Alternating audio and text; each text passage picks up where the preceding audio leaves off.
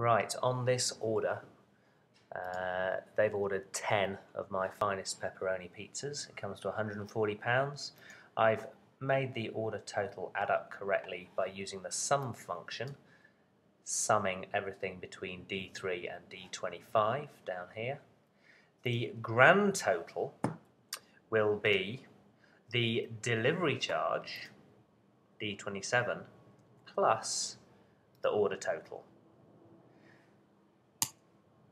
which is £140. It refers to an empty cell, just ignore that.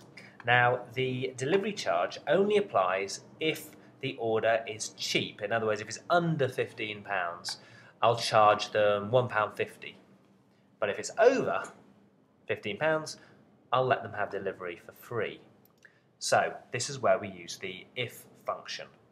Start equals if brackets, and here you get a little prompt as to what you have to do. Logical test, comma, value if true, comma, value if false. Well, the logical test here is if it is less than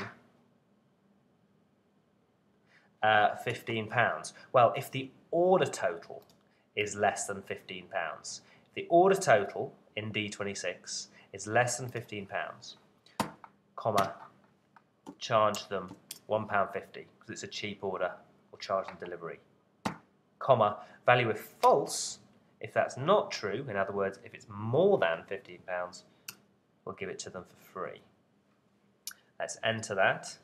Nothing comes up at the moment. Let's make it a cheaper order. Just order one of those pepperonis. The charge comes in, and the grand total includes delivery because of my if statement.